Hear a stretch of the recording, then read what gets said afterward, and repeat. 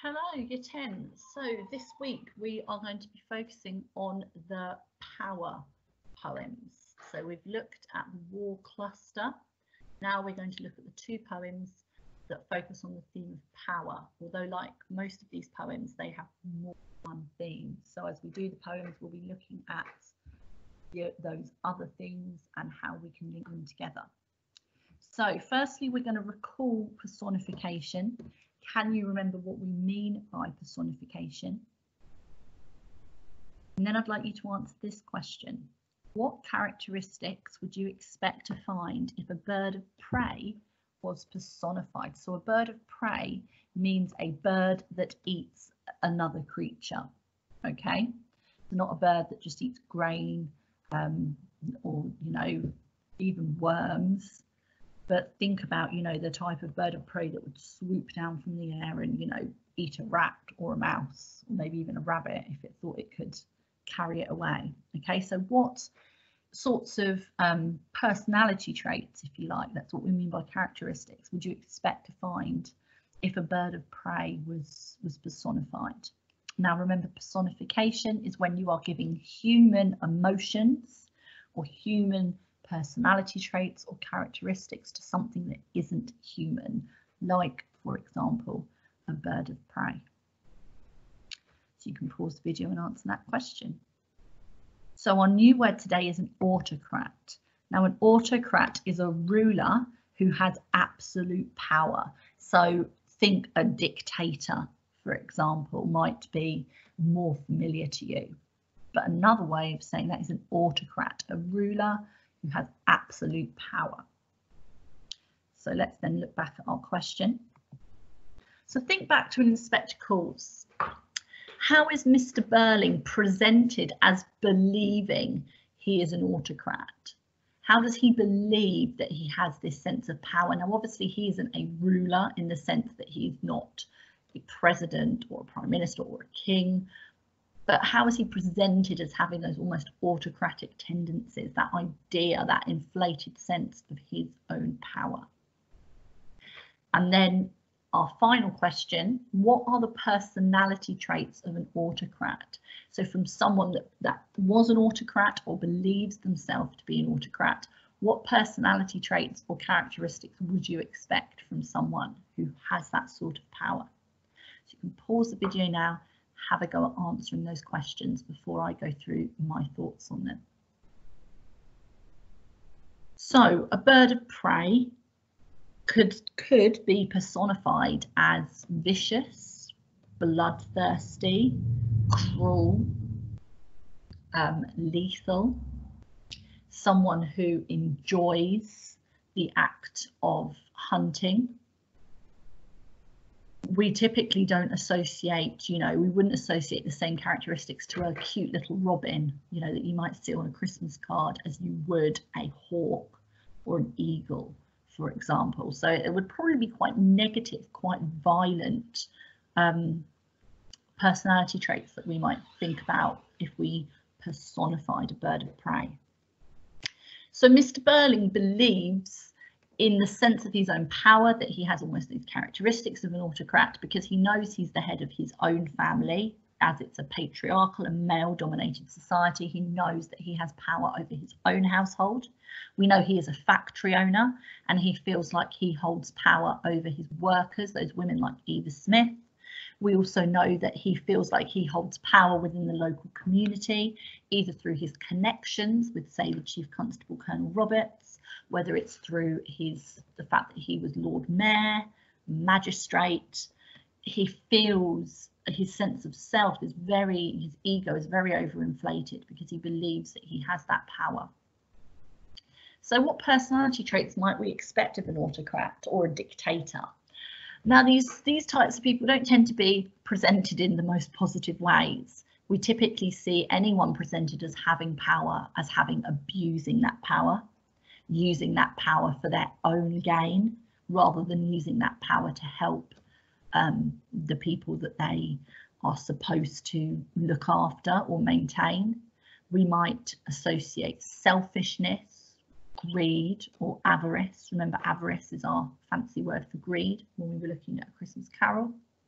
we might associate a sense of bloodthirstiness or maybe potentially violence, maintaining their power through violence. You know, figures like Stalin, Saddam Hussein, Hitler, these famous dictators that we know were known for their murderous and their bloodthirsty nature. So hopefully the connection you're beginning to make now is between this idea of an autocrat and what we associated through the personification of a bird of prey. And you will see in a few minutes' time how both of those ideas link to the poem we're going to be studying today. So today we're going to analyse and evaluate how Hughes uses language, form and structure to present the themes of power and nature. They are the two dominant themes in this poem. So by the end of the lesson, you will know who Ted Hughes was and why he wrote Hawk Roosting, the form and structure of the poem, and how Hughes uses language, form and structure to present the themes of power and nature. Remember, in the anthology poetry section of the exam, you will be asked to write about how one of the themes is presented in a poem that you'll be told to write about.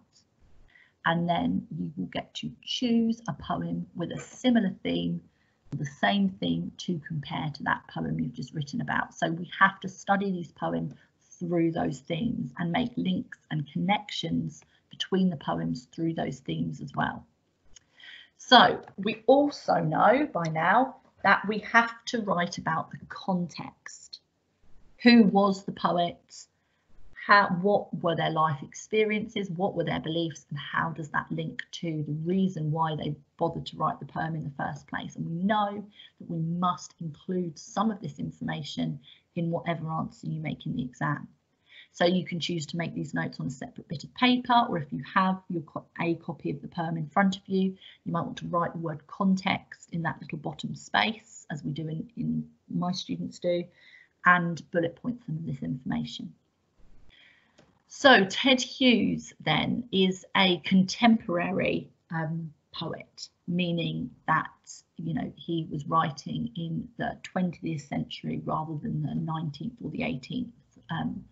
Like many of the other poets in the anthology. So he's something we would consider more of a modern poet.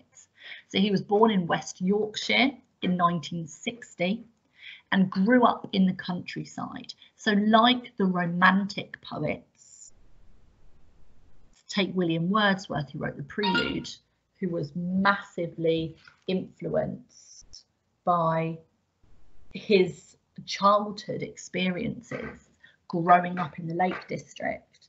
You know, all of these Romantic poets, Shelley, who we're going to look at next lesson. We have looked at Byron, we've looked at Blake, writing London. We know how influenced these Romantic poets were by nature, by their childhood experiences in nature and the inspiration they took from nature. Now, Ted Hughes isn't a Romantic poet because he wasn't part of that movement at the time. That was very much an 18th, 19th century movement. But you can refer to Ted Hughes as a neo-Romantic poet. Now, neo, N-E-O, simply means new. So you could look at Ted Hughes as a neo-Romantic poet, a little bit like Seamus Heaney. If you think back to the start of the year, we did Death of a Naturalist, the poem about the little boy that likes to collect frog spawn, and we see his innocent childhood view of nature change as he gets older, and we've got that idea of the loss of innocence. So you could consider Seamus Heaney as another new Romantic poet, because he was very influenced by nature and his childhood experiences in nature, as was Ted Hughes. Okay, so he also served in the RAF, the Royal Air Force, for 2 years, although he didn't see a lot of action, to be fair, during those 2 years, but he would have had the training, you know, and everything. But after 2 years, he won a scholarship to Cambridge University, which, as I'm sure many of you are aware, is a very prestigious, a very important university, and he studied anthropology and archaeology. Now, anthropology is the study of humanity, basically, the sort of from our evolution from apes to men and everything ever since. And archaeology is the study of artifacts, of relics that are dug up and found in the earth, which obviously is giving us evidence and information about past cultures.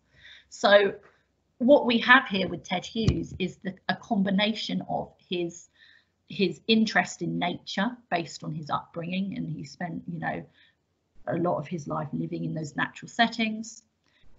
A combination of this idea, his interest in the study of humanity and humans over time, and his study of ancient culture as well. And all of those things are very much present in his poetry as well. So his poetry reflects his interest in connecting the human world, so that world of humanity, to the natural world of, you know, animals and nature, and how do these two things interact with each other and live side by side, essentially. So he was Poet Laureate from 1984 to 1998, which is when he died. Now, Poet Laureate is probably the greatest honour for a poet, a professional poet. You are considered, you know, your nation's best or favourite poet. Simon Armitage, who wrote The Manhunt, is also a Poet Laureate as well. So he had that honour. So in Hawk Roosting, what Ted Hughes does is he imagines what the thought process of a hawk would be if you could read its mind. So if you could know the thoughts of a hawk, what would a hawk, a bird of prey, a predator, think about?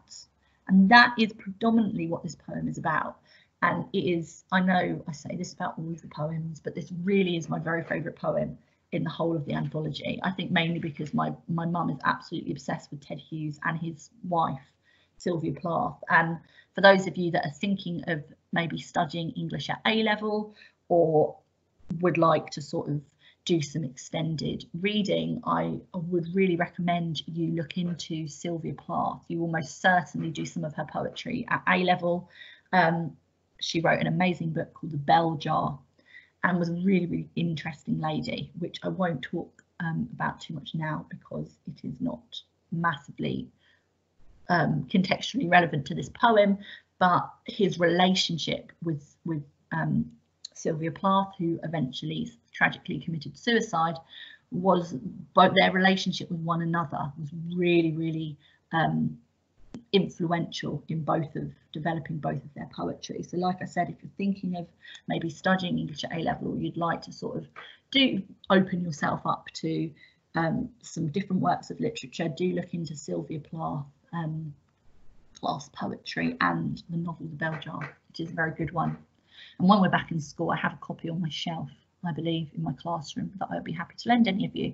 Right, I'm digressing slightly. So form and structure then, and we know, particularly if you're pushing for some of those higher grades, writing about the form and structure of the poem is always going to gain you sort of decent marks, because it's just more difficult than writing about the effective language. So form, the poem is written in the form of a dramatic monologue. Those drama students among you may have heard of this before. So a dramatic monologue, which is where the poem is written from the thoughts of a character. So it's like you're reading the mind of what that character is thinking in that moment. And in this case, we're reading the mind of a bird of prey, the hawk. The structure of the poem itself, and you can see that just by looking at it, is very organised, very rigid, which could symbolise, and remember, symbolise just means represent, the power and the control that the hawk believes he has. So we're going to pick up on that idea of the structure, mimicking the poem. Remember, we talked about the technique of mimesis as well previously. We're going to pick up on those things as we annotate the poem. So I'm now going to switch over to my visualizer and we are going to annotate the poem together. Okay, so we know, as always, we look at the title first. You should hopefully have your contextual information written at the bottom. As always, if you don't have your anthology, you aren't able to print off a copy of the poem, do just make these notes on plain paper and we will copy them over to your anthology when we are back in school. So, hawk. we should automatically think of a hawk. You know, and we should think of this idea of a bird of prey.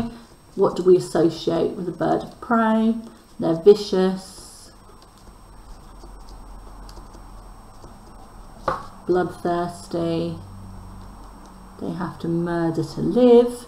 Although interestingly, you could apply all of those things to humans, of course. In fact, I'm going to write that down because that becomes relevant to some of the messages here that Ted Hughes is trying to give us. And remember, Ted Hughes wrote poetry looking at the way humans and nature interacted with each other. So we're going to talk about the different ways of interpreting this poem as we read it. But, you know, all of those things we associate with a bird of prey, you could also apply this to humans, which is, of course,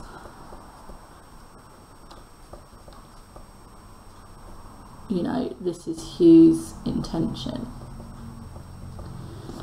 And then we have roosting. Now, if you're roosting, it's this idea of, you know, resting.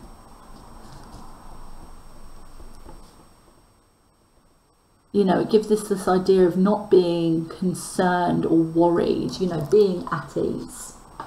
So, I sit in the top of the wood. Now, you will see as we go, I'm going to underline or circle every personal pronoun in this poem because there's a lot of them. I, me, mine, these are all personal pronouns. So we know that it's written in the first person from the hawk's perspective.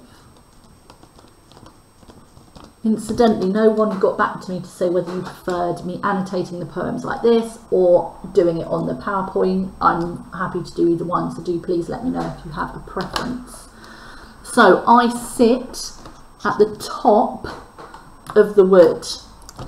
Now this is really interesting because this idea of being at the top gives this idea of superiority and power. It's almost this idea of being at the top of the food chain. You know, I'm at the top of the woods, the top of the hierarchy, the top of the situation. My eyes closed. So if his eyes are closed, he's resting, he's roosting, as we know from the title. He's not worried or concerned.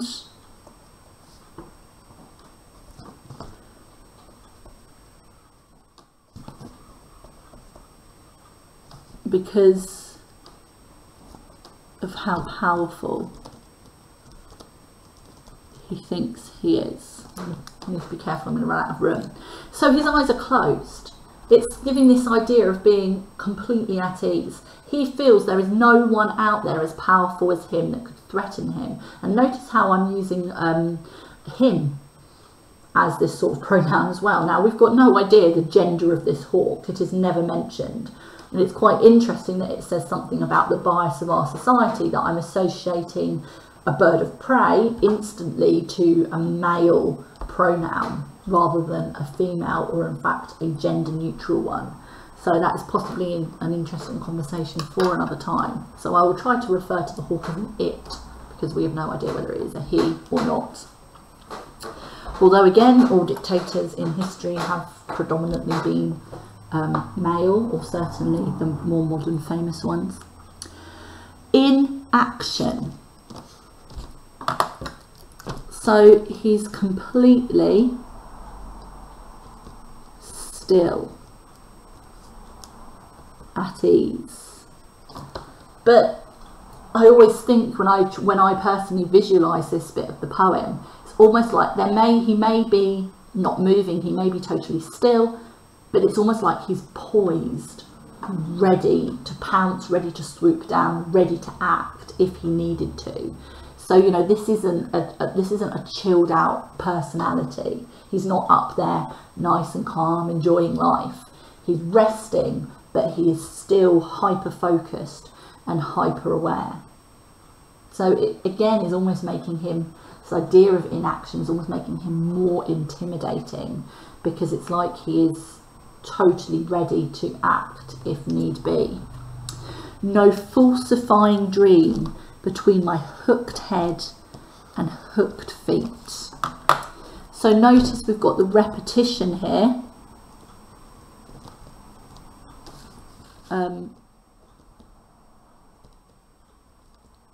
It's showing he's dangerous. They're like his weapons. I would go into YouTube, you know, either pause the video or do it now or do it afterwards, and just, you know, YouTube footage of a hawk swooping down and getting its prey. You know, unless seeing possibly an animal getting eaten would be very disturbing for you. If that's the case, then please don't do it.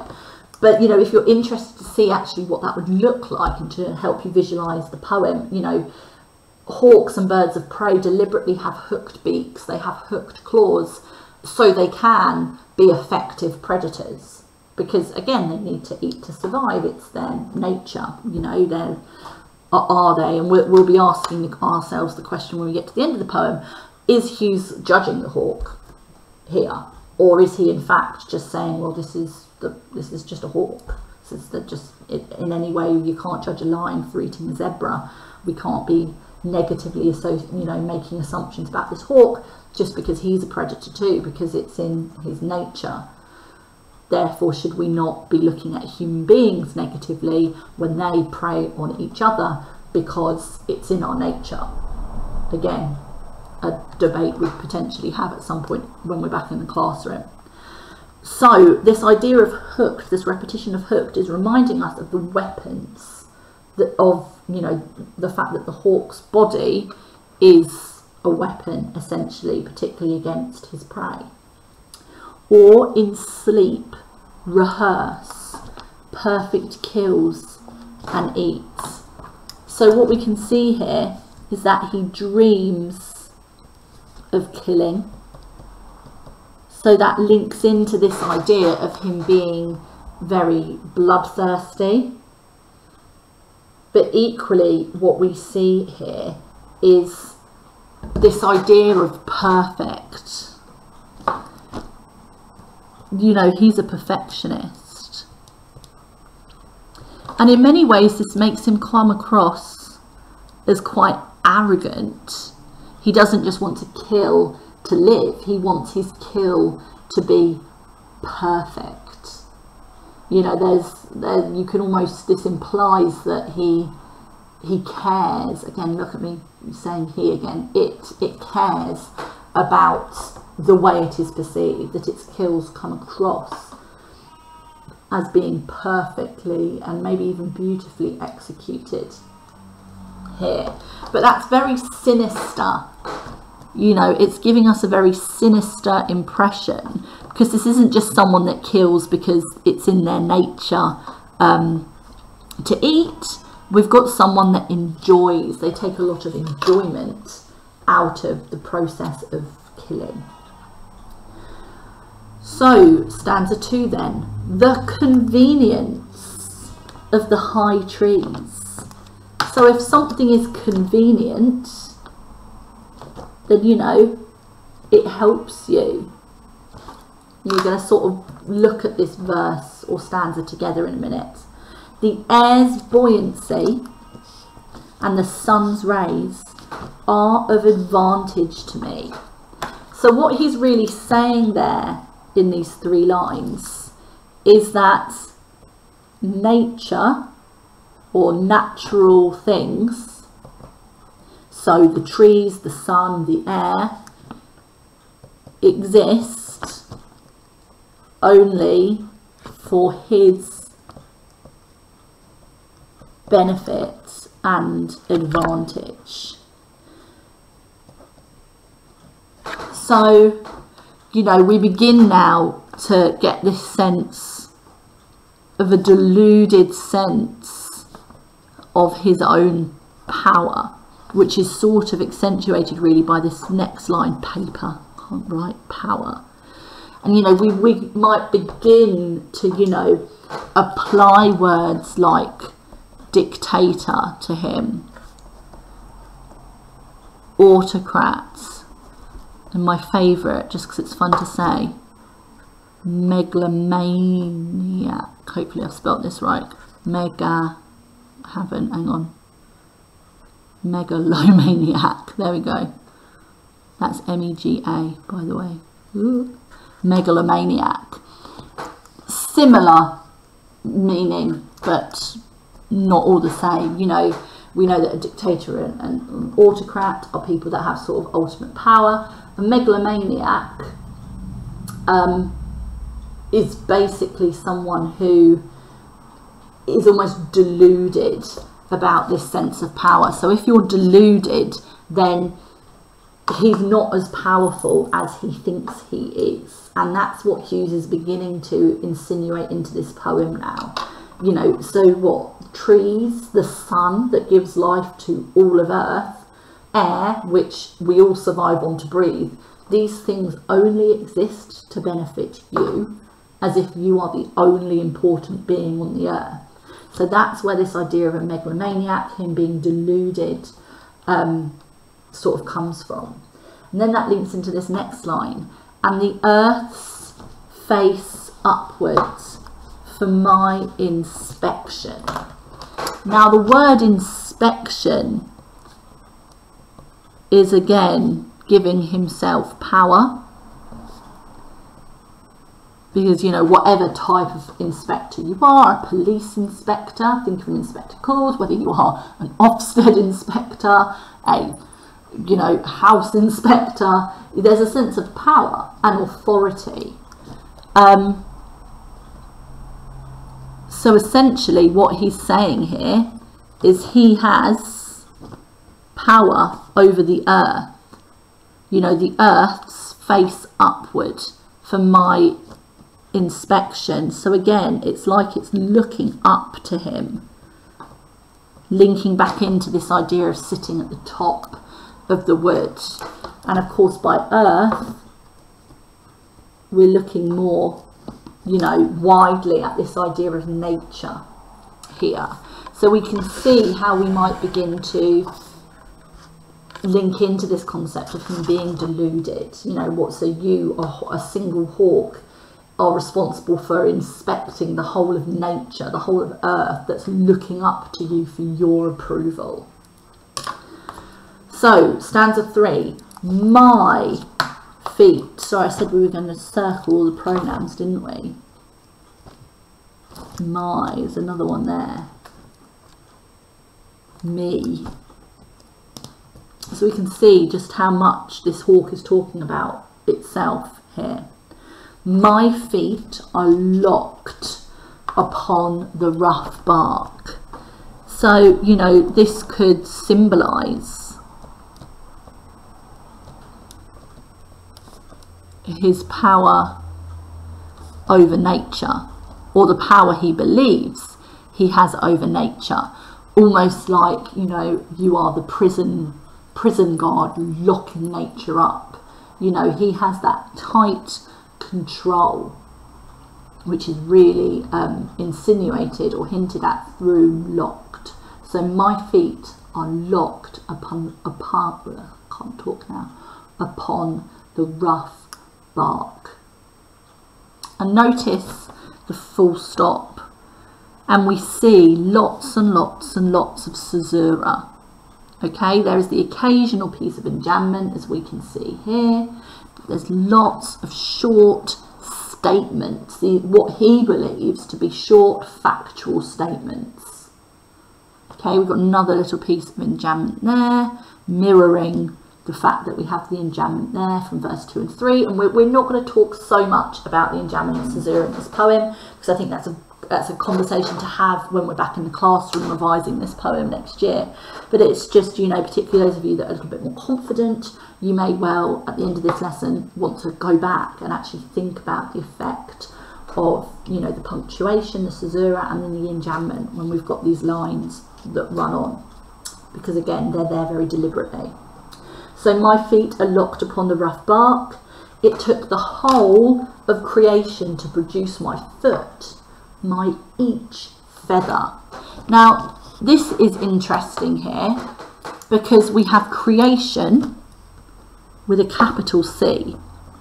So he is referring to nature here, but he's also referring to God. And again, I'm talking God as in the God with a capital G. Now, whether you're talking about the Christian God, culturally, it's more likely, you know, the fact that he's British and the predominant religion even now is Christianity, and obviously historically was. So what he's basically saying is it took the whole of God's power to produce my foot, my each feather. So look, my, again. So he's saying, you know, God took all his effort in creating me.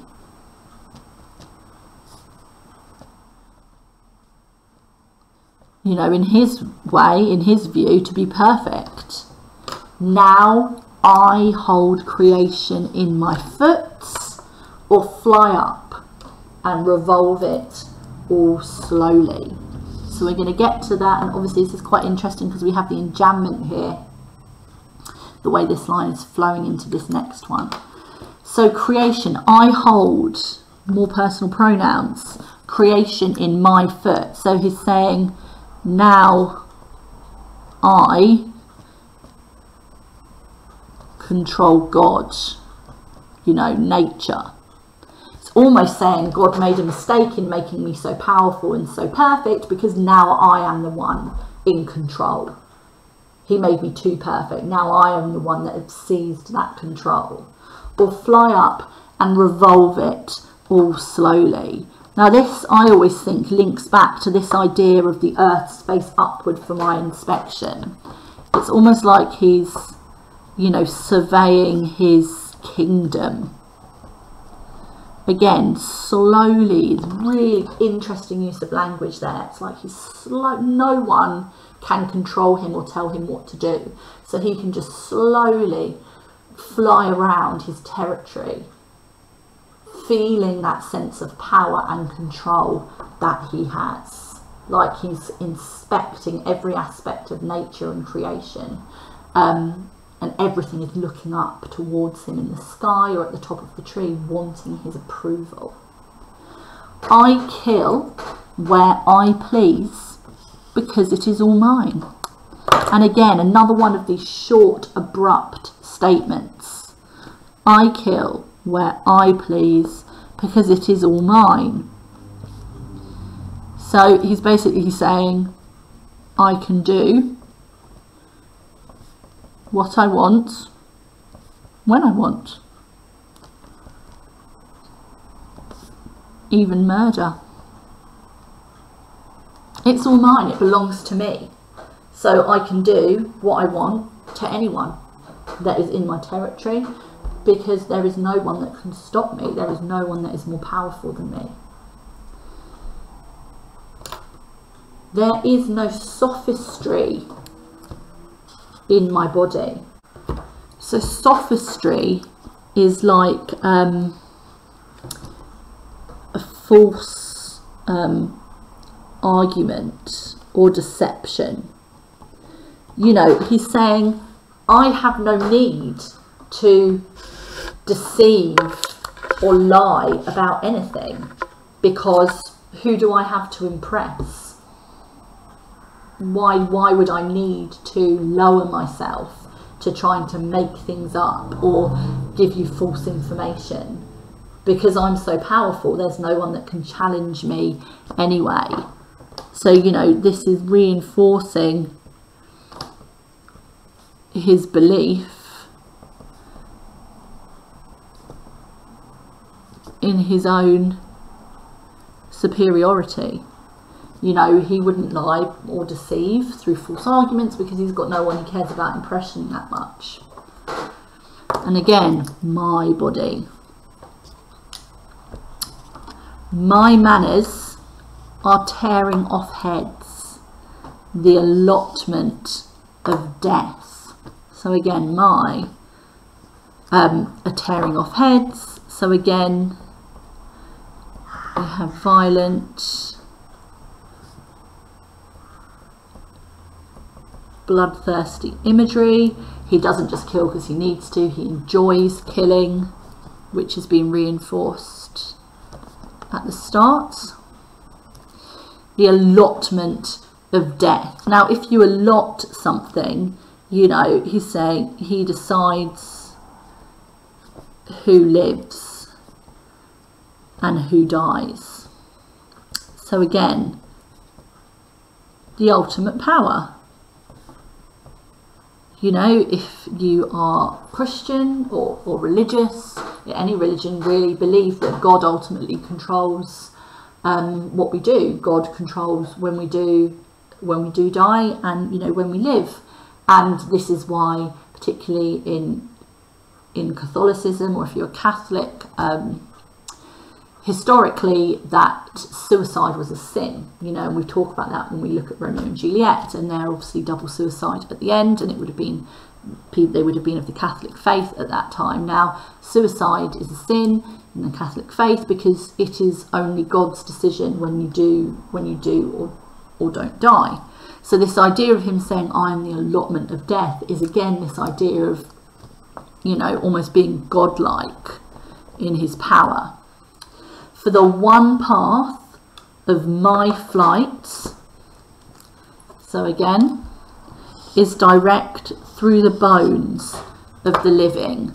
So we've got more violent imagery here. You know, my flight is direct through the bones of the living. So, you know, to kill an animal, he may well swoop down, snap its spine, snap its legs, with the force of him lifting it up before, you know, he devours it, before he eats it. So we're continuing with this violence of his kills here. No arguments assert my right. So we can see there's almost not a single line that goes past between we have these personal pronouns. So he's saying, you know, no one can argue against me. There is nothing anyone can say or do. And this links into these sort of last three lines here. The sun is behind me. Now, there are two ways to interpret this. Number one, literally flying in front of the sun. So it's like he's silhouetted. Number two, we've got this sense of power, or it is more powerful than the sun. And again, we might link the sun with creation, and you know, in ancient faiths, the sun has often again been linked with God. Think of the ancient Egyptian god Ra, who was always represented by the sun. So it's this idea of, you know, I am the most powerful force on earth. The sun is behind me, is almost beneath me. This idea again of him being sort of on top of everything. Nothing has changed since I began. So he's saying here, you know, it's always been like this. Throughout my whole existence, it's always been like this. My eye has permitted no change. So he's saying, I haven't allowed things to change. I am going to keep things like this. And again, the I, he's saying, you know, I will never allow things to change. So, you know, unless this hawk thinks he's immortal, which it probably does if it thinks it's more powerful than God, nothing will ever change because his power will never change. There is nothing exists that could possibly ever challenge his position. Therefore, this is just how it's going to be forever. This idea of his domination. Now, if we look at the whole poem, you can just see all of these circles. You can see this this focus on the hawk itself and the way the hawk only cares about itself as well. And hopefully we can see now this really dominant theme of power. The hawk believes that he or it is all powerful, but that sense of power is deluded because we know this hawk is only a hawk. You are a bird. Of course you cannot have this level of power that you believe you do. Now there are several ways to view this poem. In fact, there are sort of three really. The hawk is just a hawk. And remember, Ted Hughes has said, Ted Hughes is very obviously imagining if a hawk could reveal its thoughts to us, what would a hawk think? And this is what Ted Hughes thinks a hawk would think about its existence. We're not supposed to necessarily agree, and why would you agree with a bird of prey if you could imagine its thoughts? And Ted Hughes quite openly has said about this poem, that is his intention. His intention is simply to really use the poem to explore this idea of this bird of prey and its power. However, as always with the beauty of poetry, we can interpret it however we wish. Another way of viewing this poem is that the hawk symbolises a dictator. And all of these things that the hawk has revealed about him itself, all of these personality traits are personality traits that you would find with a dictator or of an autocrat, and therefore it is a reflection on humanity or even a commentary. We as human beings are supposed to recognise our own traits as human beings as reflected in this hawk. Or number three is that the hawk symbolises death or the power of death. So these are sorts of the different ways really to read the poem. That the hawk could just be a hawk.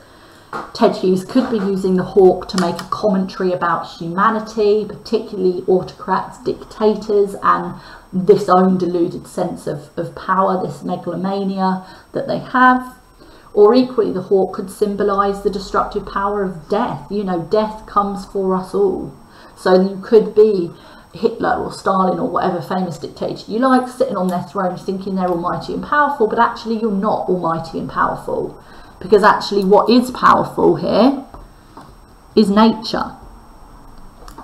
So really what Ted Hughes could be saying here is nature is powerful, not man.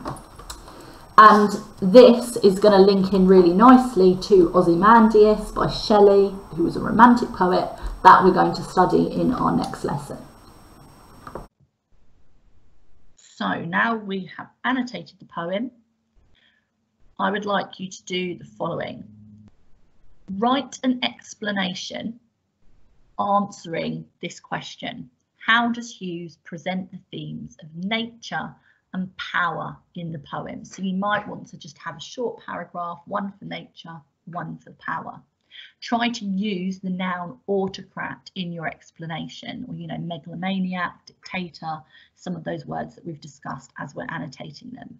Remember, we learn this vocabulary at the start of every single lesson because you need to use it. You need to use it when you write, you need to use it when you speak. Okay, it's really important, and the more you say it, the more you use it, the more it's going to come into your long-term memory bank, okay? And it will be these wealth of words that you can use for the rest of your life, which is why it is so important that we learn it. Then I'd like you to have a go at answering this next question. Why do you think Hughes chose to write his poem in the form of a dramatic monologue? So why make that decision? Okay, you can pause the video and have a go at those tasks. So finally then, our last two questions. So personification, do you find Hughes's personification of the hawk effective? So do you think that was an effective technique to use, and explain your answer? And just to reinforce in context our new piece of vocabulary, autocrat, how is the hawk presented as an autocrat in the poem? Okay, I hope you enjoyed that poem. Like I said, it is one of my favourites, and I will see you tomorrow where we will look at Ozymandias, which is a great one to compare.